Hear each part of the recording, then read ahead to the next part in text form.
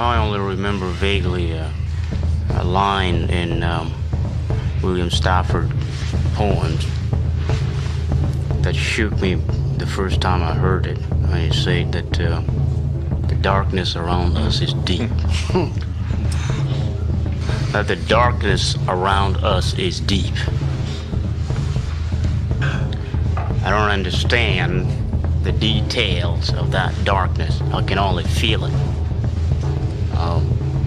Being an African caught up in the turmoil of this postmodern culture, while I found myself seeking day in and day out, is truly a sense of home.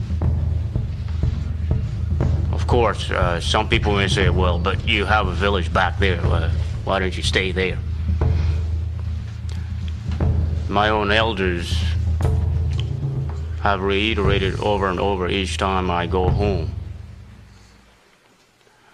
There's no chance left for the indigenous world to survive. The only way it can live is in the heart and soul of the very culture that killed it.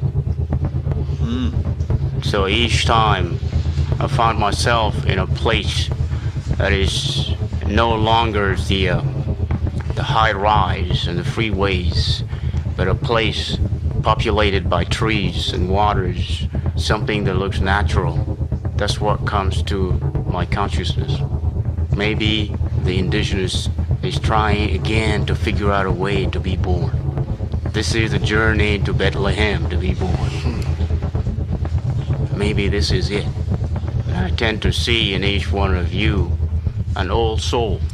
Maybe this is the kind of home that I keep looking for.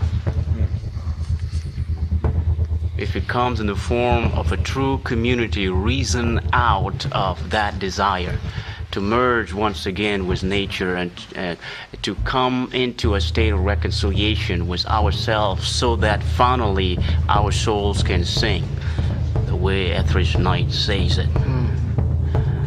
I think the home that perhaps I'm not yet the only one seeking, the home that perhaps we're all seeking, is going to be found.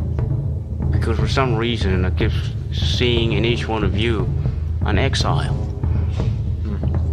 Someone who has been betrayed profoundly.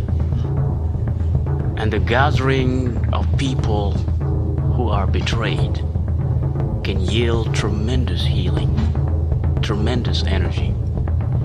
So hopefully my ambition is that this become the gifts that we offer to one another as we come here. Whether it means that this happened through opening our heart to one another, or just our heart to ourselves. Meaning that for a while we step away from the brain and allow the heart and the soul to sing and think. Maybe that's the way it's gonna happen, but at least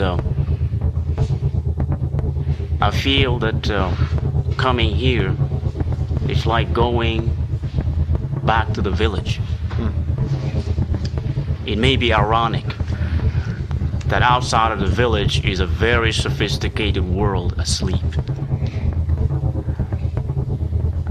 But at least the noise we're gonna make here will be the noise of the ancestors, ringing the bell, the wake up bell. And if we could hold that, maybe the spirit we're called in to this evening can probably join. And that's perhaps one of the greatest things we can do to us, to the nature that surrounds us, and perhaps to the world we're going to have to return to.